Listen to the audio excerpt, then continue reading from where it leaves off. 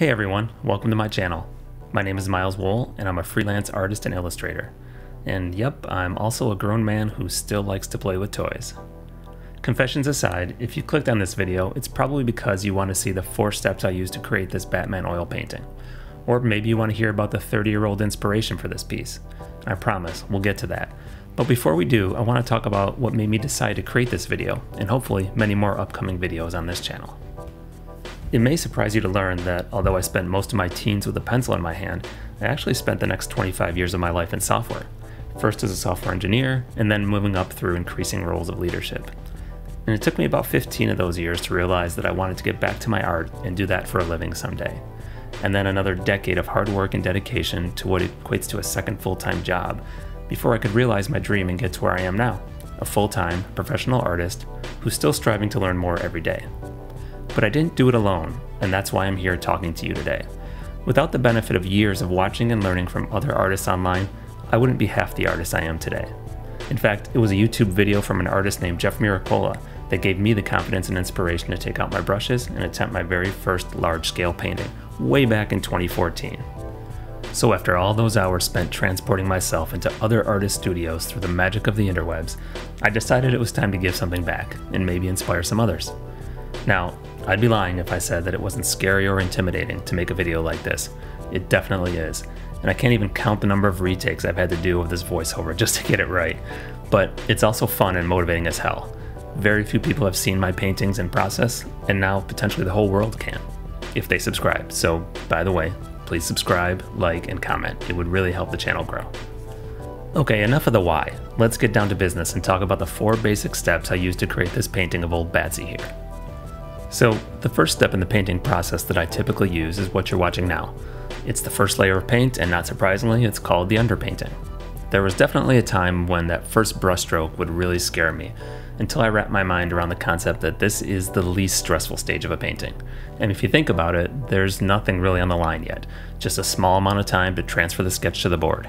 If I make a mistake, I can always wipe it away because I'm working in oils and the paint is still wet. So I just try to keep things loose in this stage.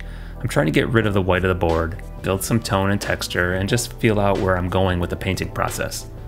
During this stage, I'll often discover parts of the painting that might give me trouble later, and it lets me know that I probably need to get some stronger reference for those areas. I also try to keep in mind that it's going to look a little messy, and that's okay. I don't want to overdo at this stage because it's all getting painted over, so I just get in there, let the brush fly, create that safety net for everything that comes later. Now, I don't always start with this complex of an underpainting, but the majority of my large paintings do, simply because breaking it down this way into smaller, successful steps can help tackle something quite complex more easily. Typically, artists do their underpaintings in a neutral color, so in the past I've used burnt sienna, burnt umber, and even a desaturated purple for this. But what you're seeing me use here is a chromatic black that's created from a simple mix of alizarin crimson and Winsor green. This is actually a technique that I learned from David Palumbo, a phenomenal artist whose work you should absolutely check out. This mix of color creates a nice neutral that is both dark and yet still has chromatic nuance to it, so it doesn't suck the life out of my subsequent layers of color. I've been using it almost exclusively in place of ivory black on my palette for about a year now, and haven't looked back since. Sorry ivory black, I know it's lonely at the back of the drawer. And so here we have the completed underpainting. I let this dry overnight, and then I'm ready for the second step. In this next step, I'm simply going to scrub in some basic local colors. For this, I'll use transparent paints such as alizarin crimson, ultramarine blue, and others that you see here. You can find different transparent paints from different paint manufacturers, but these are simply some of the ones I use often. And as the name implies, these are paints that you can see through, especially when used with a little solvent like Gamsol. And since I've mentioned Gamsol, which is an odorless mineral spirit, now is probably a good time to say that I haven't used any painting mediums at this point, just paint thinned down with Gamsol. Also, a lot of paints that may not be officially considered transparent can be thinned down enough to be used in this stage, but most of all, try to stay away from white. There's really no need for it yet, and if I need to lighten an area because I've put down too much paint, I can simply use a rag with some Gamsol to wipe it away. I'm also using a thicker brush here that can stand up to a little more pressure, since I'm literally scrubbing the surface of the painting to eliminate all those white areas and get a nice undertone for the next step. Usually I'll do this stage before lunch or dinner and then get right back to the next step in an hour or so. It doesn't need to fully dry overnight, but I like to let the paint set for a little bit before going into step 3. Step 3 is really the first opaque layer of paint. But because I've done so much of the foundation in steps 1 and 2, I already know where everything needs to go, and now I just have to go in area by area and make it happen. As far as the strategy for tackling step 3, some artists will work back to front, others front to back. For me, it really depends upon the piece. Typically, I like to start with something interesting, challenging, near the focal point of the painting. For instance, on this one, it's Batman's face. The main reason for that simply relates to energy. Just like anyone else, I can lose steam after so many hours in front of my easel staring at the same painting. So I like to make sure that I'm hitting those critical areas when my energy is highest on the piece.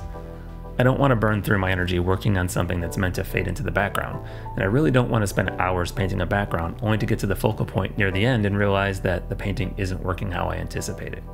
I want to find that out quickly. The concept of failing fast is something that I learned in my time in the software industry, and it definitely applies here as well. So what's my mindset as I'm painting the first opaque layer? Well, it's really just trying to find the largest shapes that will define the form. I'll squint at my reference or even run it through a couple of filters in Photoshop in order to merge similar colors and simplify things into larger blocks of shape and value. That's what I want to be painting first and foremost, not all the little details. And this is something that took me a while to wrap my head around, so don't worry if it takes some time to get used to. These large shapes will do all the heavy lifting when it comes to conveying the dimensions of the form and readability of the painting at a distance. I also try to keep the paint relatively thin here. I want it to be mostly opaque, but not thick. If the paint is too thick, that's just going to make my life harder when I go back in later to try to add subsequent layers. And that's the formula for step 3. I go in area by area, painting the largest shapes first before coming back to refine them. Step 4 is really just an extension of step 3. It's where I go back into those large forms I've created and refine some of the lightest lights and darkest darks. This can be done area by area, as you see me doing here with the face, or it can be done all at once in the end. But in reality, I'll be doing a little as I go and a lot more later as things become apparent to me. Because the more of the painting that I finish, the more I realize the areas where I want to put in some reflected light or tweak the contrast to make the focal point pop. Essentially, in this step, I'm putting the sprinkles on the cupcake or the sizzle on the steak. I established the structure of each area in step 3, and now I'm bringing it home with the right amount of detail. And that's something that I'm always asking myself. Is this the right amount of detail for this area? Because if I make every area of the painting pop, then nothing will pop. This is definitely something that I've been guilty of in the past because it's really easy to do. I'm standing there 2 feet from the painting, staring directly at a tree in the background, and I'm not leaving that spot until that tree looks like the best tree I've ever seen. But the problem is that tree's in the background and it's meant to stay there. It shouldn't be fighting for dominance with my main subject, so I always try to remember to step back from the painting occasionally to reset my perspective and stay away from that trap. And those are the 4 steps I used to create this painting. Now, there's a whole lot more that went into this before we even took out a brush, but that's definitely a topic for a future video. For now, I want to get back to the topic I promised earlier, which is the inspiration for this piece, and another confession I have to make. The truth is that although I was into comics, I never collected much Batman as a kid. Fine, go ahead, take my nerd card away. I had a few comics here and there like Batman 497 with the epic cover that has Bane breaking Batman over his knee, and of course Death in the Family where the fans voted to kill off Jason Todd at the hands of the Joker. Savage. But I mostly collected Marvel because that's where my favorite artists were. Guys like Jim Lee, Todd McFarlane, and Mark Silvestri. Guys who really inspired me to pick up a pencil every day after school, and during school as well most of the time. Of course, Jim Lee went on to revolutionize Batman and DC Comics as a whole later on, but I was quite a bit older by then. So really, most of my early journey with Batman was on the screen. First with Michael Keaton in 1989, and then it truly took off with Batman the Animated Series in the 90s. I loved everything about that show, and still do. From the art style, to the brilliant writing, to the phenomenal voice acting. Seriously, I lost my mind when I realized that Mark Hamill was the voice of the Joker. That show was groundbreaking. And I think that's where my love for the character, and especially his villains, truly bloomed, which is why I say that this painting has been 30 years in the making. Well, I definitely had fun creating it, and hopefully you've enjoyed this behind-the-scenes look at my painting process. I hope it inspires you to take out your brushes or pencils and create something that makes you smile or reminds you of why you wanted to create art in the first place. Let me know how you got into Batman or what characters inspire you to create art in the comments. Also, please like and subscribe because this is a growing channel and every subscriber really goes a long way to help. See you next time.